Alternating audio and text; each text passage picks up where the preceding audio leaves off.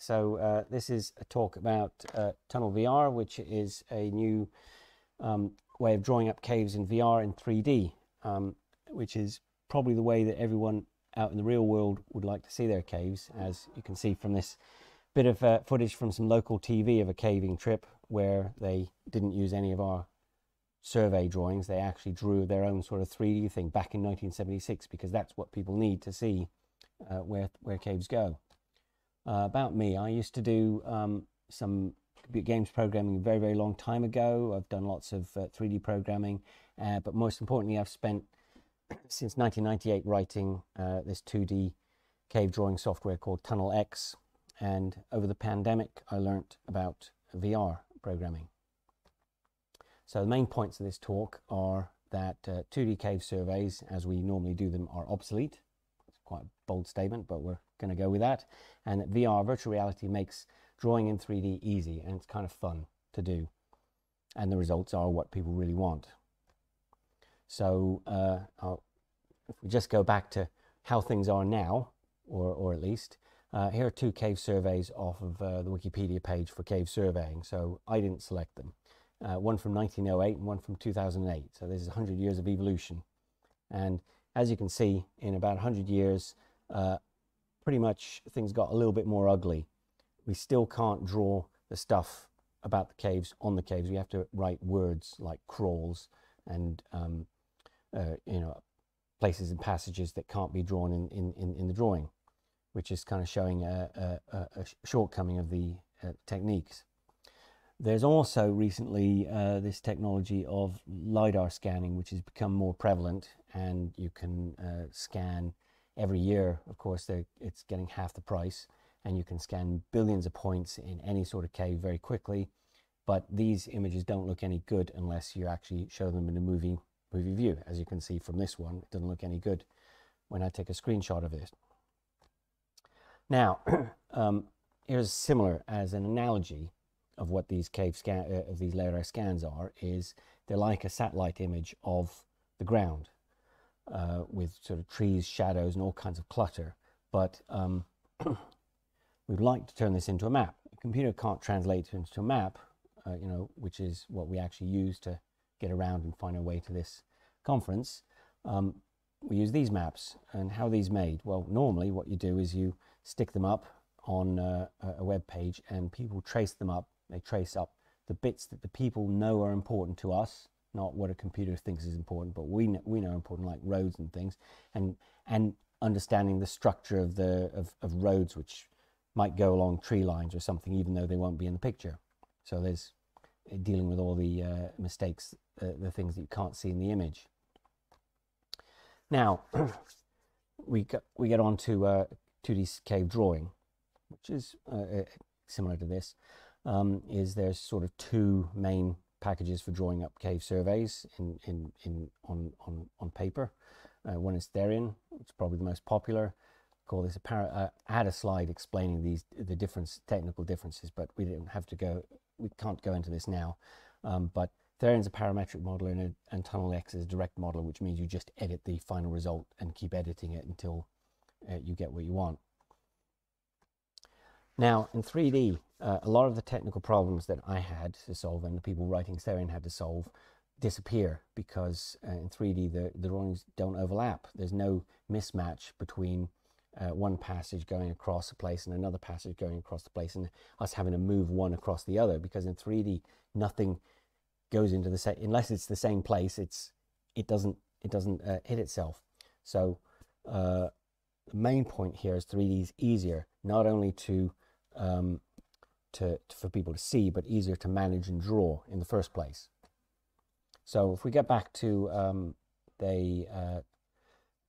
right, moving on to another issue is how are we going to interact with this 3D. So let's just go through two common human-computer interfaces that we've been using for quite many decades. We have the 2D screen, keyboard, mouse, and cursor, which a lot of us are already still using.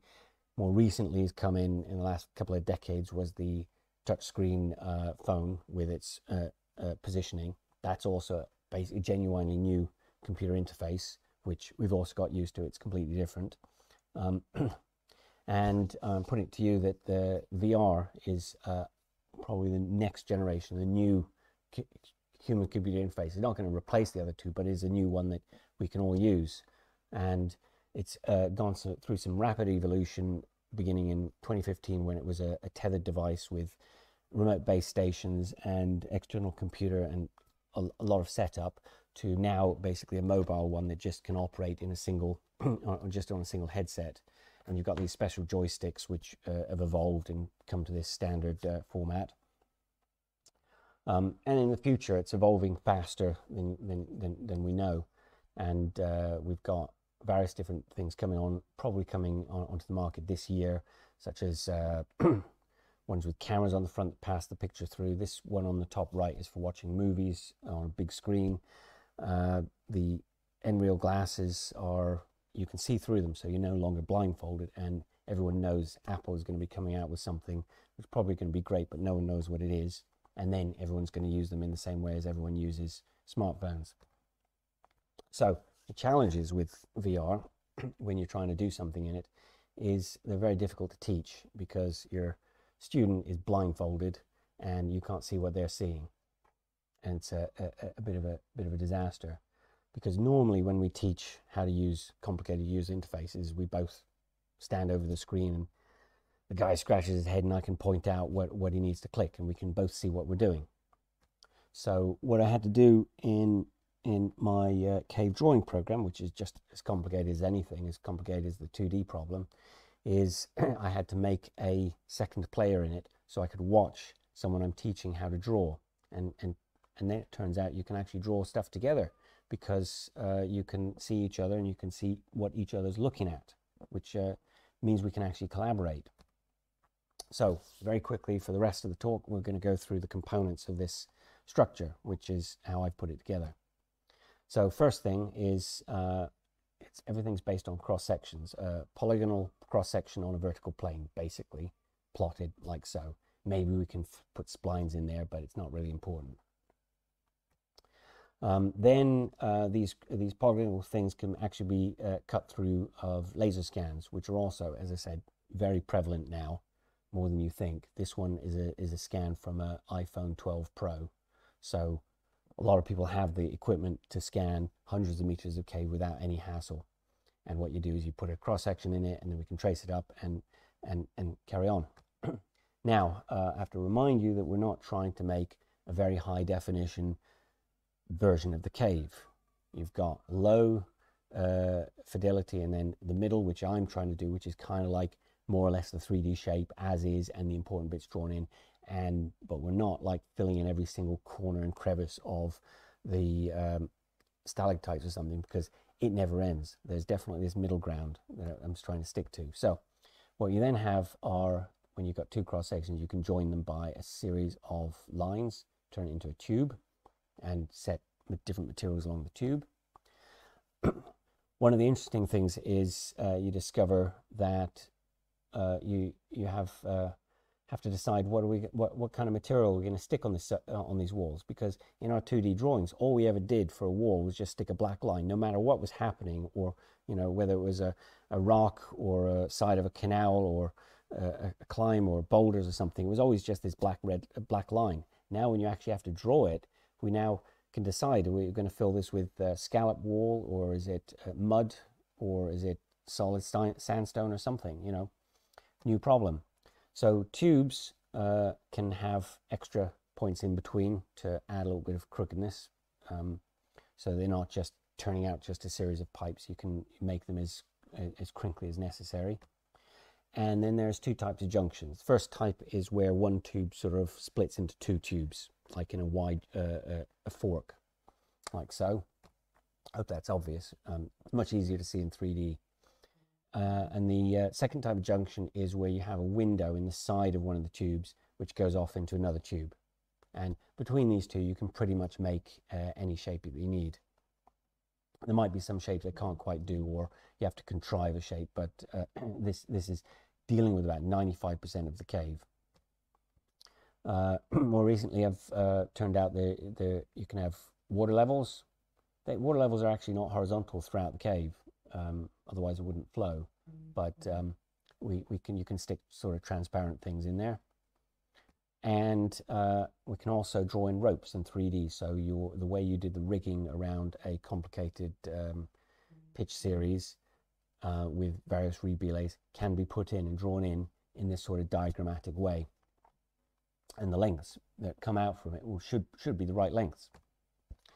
Then finally, there's boulders that can also be sketched out in any kind of network of points, and you can make a crinkly boulder or something that's the shape of a Gower pool or whatever you find. You can put these together fairly quickly. And finally, we've got signs on some of the places, because you don't want to put gigantic signs like you do in 2D. You have to just put little signs which you're going to see when you're like roadsides, when you're going to see when you go around them. And we also have a place to put the photos. So normally the problem is with photos is you can just stick a few on the side of a survey and they just be about the size of a postage stamp, or you have a big directory of photos where you don't know where they are. But here we can put them all exactly in the right place, and so as you wander down the passage you can actually get a picture of what it's like there. And after that's all done, we can export the whole thing and it'll work on the phone. So on a phone you can then have, I've always had this problem in the tunnel program with elevations, because there never was a good answer to how to deal with it. I think I've got the good answer now, is that you have to have something which can rotate in 3D and you can see it from different angles depending on what part of the cave you're looking at. And there's my solution to elevations. So in summary, 3D VR cave tech is better than 2D, and we can be doing it today. We don't need to wait for any future. So that's about it. Ask me for a demo anytime in the next few days.